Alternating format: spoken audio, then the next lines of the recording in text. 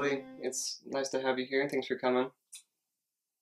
Um, I've seen your work like on Instagram, social media, and it's great.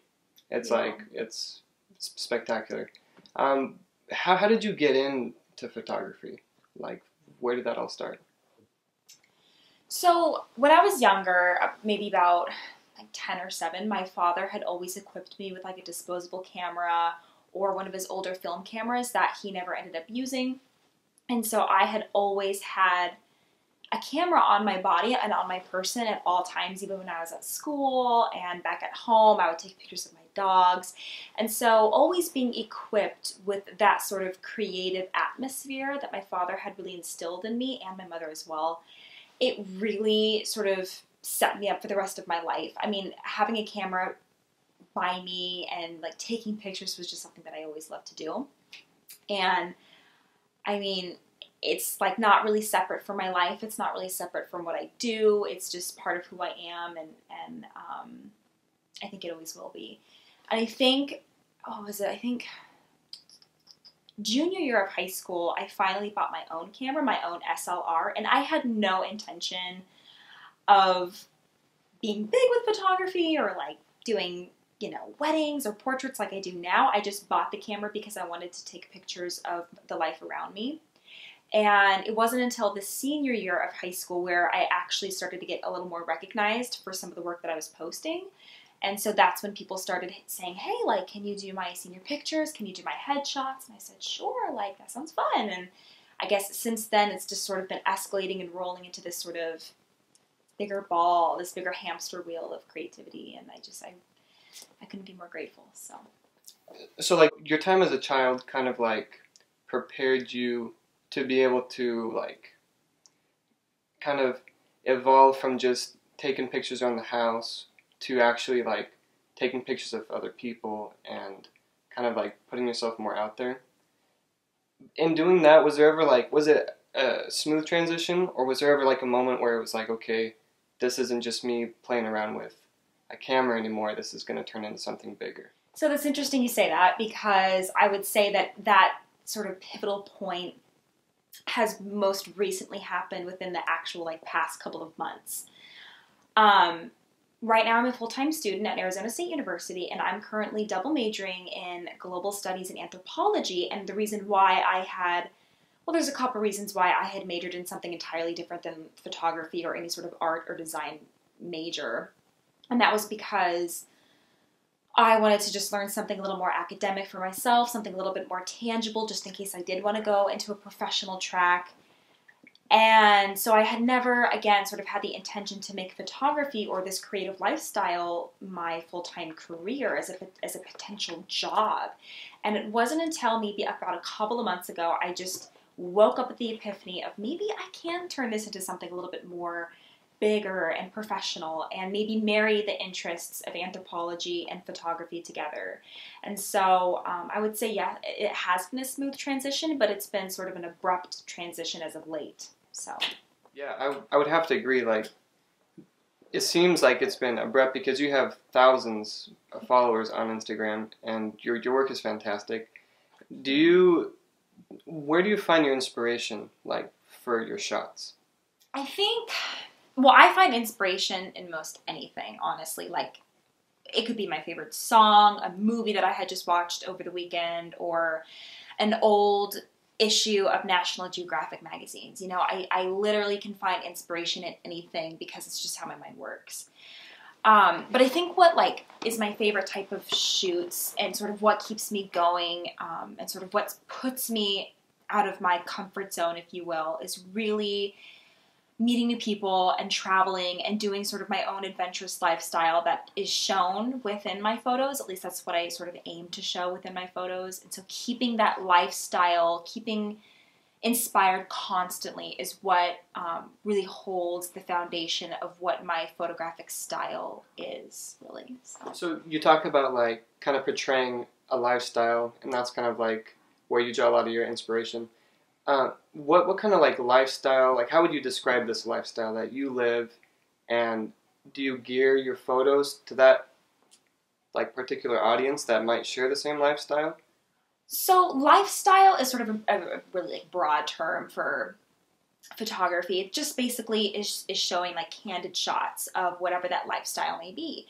So the lifestyle, you know, quote unquote, that I like to sort of portray is just this really slow living, this adventurous, this vibrant and colorful and really spontaneous sort of lifestyle. This day-to-day life that doesn't really follow any sort of routine, that holds a sort of special uniqueness to it. And I know that sounds really general, but I think that, again, that's what sort of keeps me on my toes a lot of the times.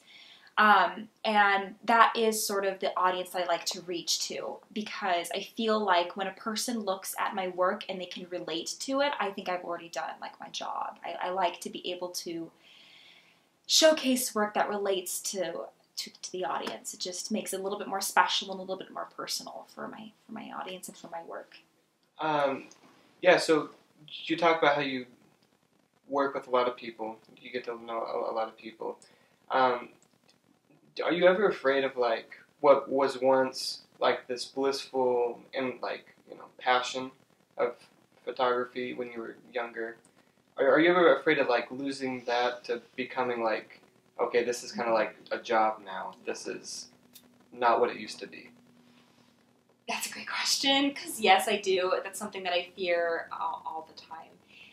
And I think in order to avoid that, especially like now trying to get into photography as a full-time career potentially, or at least sort of the bulk of my career, or at least the bulk of my income, I think it starts with really just only shooting what you love and just only shooting what you're really passionate about and really putting forth your time and energy and money into projects that are worth it. Because I've caught myself a couple of times throughout the couple of years working with certain brands or companies or people that I just really wasn't interested in, and I could feel that, and that posed as a bit of danger to me, and that's when I sort of pulled back and just took time for myself for a little bit and realized what I really love, what I really love to do, and what I want to put forth that energy towards. Yeah. Mm-hmm. So, in this time, do you feel like your interests have stayed the same, like, you know, ever since you were younger, or have they kind of evolved as you've gotten better at photography, worked with different people? Like, do you kind of stay true, or do you find it like kind of changing as time goes on? I would kind of say, honestly, that it's been the same for a very long time. When I was younger, you know, I love to go hiking and go backpacking and to travel and to meet new people and experience new cultures especially. But I think it's involved a little more intellectually, because now that I'm in college over at ASU and I'm doing global studies and anthropology, I'm learning more than just the fun, you know, hiking and backpacking adventure. You know, I'm learning what it means, what culture even means. I'm learning the aspects of humanity, and I'm diving deeper into philosophy and religion and politics, and that's super exciting for me. And I think that if I were to sort of incorporate those interests and marry those interests with photography by being a visual anthropologist or by being a photojournalist, that would be super exciting. Yeah, that's awesome. Yeah. It's a goal, but, you know. I'm sure you're well on your way. Yeah, I don't know. So. What have been some of like your most favorite or memorable photo shoots? I think, well, the first thing that comes to mind is, the one thing that comes to mind, I think, is sort of this photo that I took in Belize. It was 2 summers ago. I had done some photography workshops with the children at a youth empowerment center in Belize. I did an internship. It was for my school. It was really awesome. And one of the days we had taken the kids out on a boat ride to this little island just outside of the mainland. It was called Snake Key Island. And I remember we were on the boat and we were riding ourselves over to the island, and it was thunderstorming out. And I just remember feeling this sense of, wow, this is exactly where I should be right now, you know, in the middle of the ocean in a thunderstorm. And as soon as we get to the island, the kids were running all over the place, and I had my camera safe, kept under my little jacket. And I just remember sort of being a little fly on the wall and taking pictures of the kids enjoying this thunderstorm while they're on this island. And I think that was the moment that it really set in for me, that I really like to capture this sort of these candid moments. And especially, getting to travel, sort of, those layers, like I was saying, like sort of marrying these interests. I just remember that being very, very prominent, and that's definitely the sort of type of like photography style that I wish to continue to do. I hope I get to continue doing more sort of candid, exciting shots like that. So those kids didn't know that you were going to take a picture of them? No, I mean, they knew I had my camera, but they didn't, they were busy playing and swimming, and I was just sort of back. So I have to ask, did you know you were, like, was the plan to take a picture, or was this just kind of like a spur of the moment, spontaneous, like, okay, this would make a great shot? I just kind of knew intrinsically that this would make a good shot, but I always have my camera on me for that reason. I always have my camera on me, even if it's like going over to a friend's house. Those are some of my most favorite shots. I just bring my camera with me, we make something happen out of the blue, and then it just,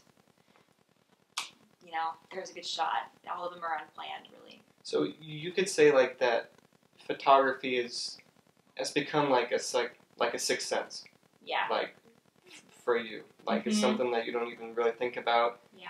You just know when it's time to pull out the camera and take the shot. Yeah, rarely do I ever sit there and really pose things. I literally just bring out the camera, snap it, and then I just see what I have when I put the SD card into the computer. Really? Yeah. Well, then that makes sense, because your shots look so like natural. Like, thank you. It was just like just a moment in time. It was like a moment of this continuum that you just like somehow captured. Thank you. And I think what makes it great is nobody else can like replicate what you did, because it wasn't set up to be replicated. If that makes sense. I think it's great. Exactly. Thank you. Yeah, that's definitely something that I really I've thought about that before. I like taking pictures that no one else can really create. Like that's what sort of makes my work, or the intention of my work, unique, at least. So with respect to like contemporary photography as a whole, do you kind of keep track of where other photographers' work is going? Are you aware of that? And if so, like, do you like where the urban photography is headed, and the direction it's taking? I do notice what other photographers do in the contemporary era, and I think it's important too, just to sort of see, what's popular, what's the trend. But I also think it's important to keep, your own personal integrity, because it just shows not only your personal character, but the character of your work too. So while I do sort of keep track with this like urban, style photos, especially, the topical photograph of a coffee mug in a 4-star coffee house photos that you see everywhere on Instagram. It's like, okay, I see it and I get it and I think those are cool. But I don't know, it's just not necessarily me. I just like to do photos that resonate with me more so, even if my audience or, whoever looks at the photos and that's not what the trend is right now. It almost doesn't really matter. I think it's important to sort of have this timeless view and this timeless sort of style to the photos. So you're not out to follow any trends? No, I'm not. Okay. Yeah. Awesome. And I have to ask, because so I got interested in your work through a friend who you actually shot his engagement photos, and the shots are incredible. Like, thank they're you. like on a cliff, and I don't know how in the world, like, you got the, like, so when you're behind the camera, are you, like, fearless? Like, is it just something where it's like, I'll do anything for the shot? Yeah, pretty much. I remember, that was pretty crazy. I remember we were on the cliff, and I was on the cliff too. I had to make sure I, didn't step over the cliff, otherwise I would die. But I remember being at like Fossil Creek over in Arizona. I go there a couple times with my friends, and I remember holding my camera like on a rock as the waterfall is just right there, and I still got bent down, you know, and I took pictures of my friends jumping off, and I don't know, if it gets a good shot, you gotta get it, you know. Are you aware of the fact like that, you know, a slip could, you know, bring the end to all this? Yes, that's true. But, you know, I think there's a healthy sense of paranoia and caution. Because, you know, you know what the good shot is going to be, but you also sort of inherently know, if you have good instincts, hopefully, you know sort of what needs to be done in order to take care of yourself, and especially in order to take care of your camera, which is honestly more important than me. If I'm hurt, whatever, but if my camera's hurt, I get a little sad. So that camera's like a third arm. Mm-hmm. It's like yes, it's my precious third arm. It's probably more important than my other arms, honestly, because I don't know. It's hard to replace. It's easy to replace, but it's sort of emotionally hard too.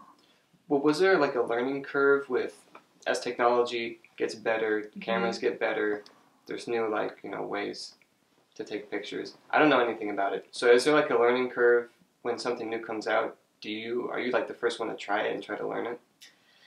Kind of. I like to stay up to date on technology. I think one of the biggest learning curves, honestly, right now, oddly enough and ironically enough, is the film camera. Film cameras are very difficult to use. It's very expensive. If you do something wrong, or if you open up the case and expose all your film, like you're screwed. So that is something that I really hope to get to know more of. The digital, I can look up on any YouTube tutorial, and they have some really great videos that I can sort of use as my go-to resource, but film cameras are an entirely different story. And I'm really trying to work on sort of learning how to use a film camera, because I just love the photos that are produced from film cameras. So are you going to still try to use film cameras to take still pictures, or are you going to try to do you do videos too? Or are you doing? Yeah, I think if I'm going to do film, I'd probably just do photos first. And then maybe if I'm, you know, advanced in film photography, maybe I can go into film video, because that would be cool too, like especially like Super 8s and stuff like that. It's been great having you, Natalie, and thank you for your time for coming. But we have to know, and I'm sure all your fans, the thousands that follow you on Instagram, would like to know, what is the next step for Natalie Allen? Well, I think now that school is going to be slowly coming to an end, I really want to devote my time, before I settle down with a potential job and career, I really want to do like a big photo project. And sort of what I have in the works this coming up summer, I found this anthropology field school that is in the Himalayan mountains, and basically you, with a small team of trekkers and professors, you'd be trekking the Himalayan mountains and camp several nights, and you would be interviewing small Tibetan villages, and you'd be living with them for several nights, and then you would continue going forward to northern India.